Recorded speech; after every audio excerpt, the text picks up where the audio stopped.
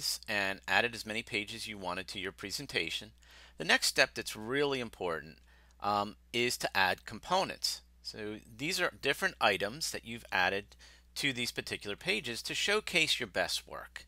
That's the whole purpose of these adding components, and you can actually add various components and that are free form in nature and not ones that you've actually uploaded to your ePortfolio.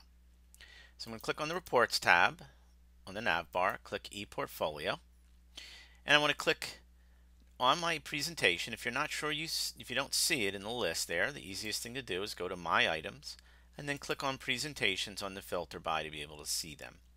Click on the context menu, which is the little arrow next to the presentation, and click Edit. Click on the Content and Layout tab. And what you want to do is click in on the name of the page you want to add components. It's already going to be defaulted for the first page there, but if you wanted to click on another one, you can. And then click on Add the Component button. Here you're going to be able to add the following: artifacts, which is the first item. Those are things that you've uploaded to your ePortfolio. The second one is collections, which is a group of artifacts. The next one is reflections. So if you did any reflections. The text area is just an area that you create something in, and you can also add information from your profile. So you click on the type of components you wish to add. So for this tutorial, let's just choose artifacts. What's going to happen is you're going to see a listing of all of the artifacts that you've uploaded to your ePortfolio, and you're going to click on the checkbox or checkboxes next to the items that you want to add. And you can add more than one. Then you're going to click on Add. What's going to happen in that particular case when you click on the Add button is you're going to see the components added to the page that you're on, that you're working on. Now you can click on the green arrows right here to move these up and down within the page if you wish. And you can always click on the View Presentation by clicking the View Presentation link. This provides you an idea of what your presentation is going to look like. So here you can see the two things that you've added, and this one happens to be a link to a web page or to a YouTube video. Now, one of the things that you can do is that if you click on the little context menu, the little arrow next to the individual components, and click Edit Display Options, there are some different things that you can do in these Edit Display Options. So for example, you can change the title to make the title more descriptive.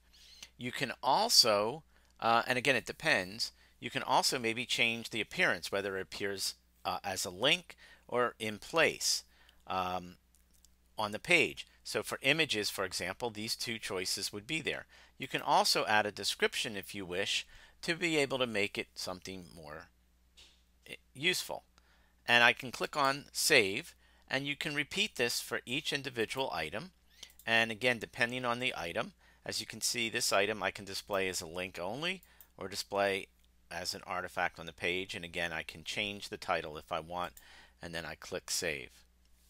Now the other thing that's kind of neat is if I go to Add Component and click on Text Area, what this allows you to do is to create an area of text using the HTML editor that isn't necessarily something that you had uploaded.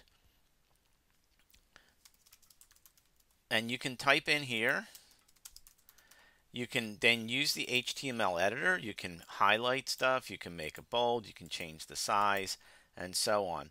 And then click Save and Close. And again, if you view the presentation, you can see that that's what shows up on that particular page. So adding the components is a very important part of this whole presentation because it allows you to add the best work and most professional work that you've done to be able to showcase it and give it out and share with others. When you're all done, click the Close, and it'll take you back to your list of artifacts.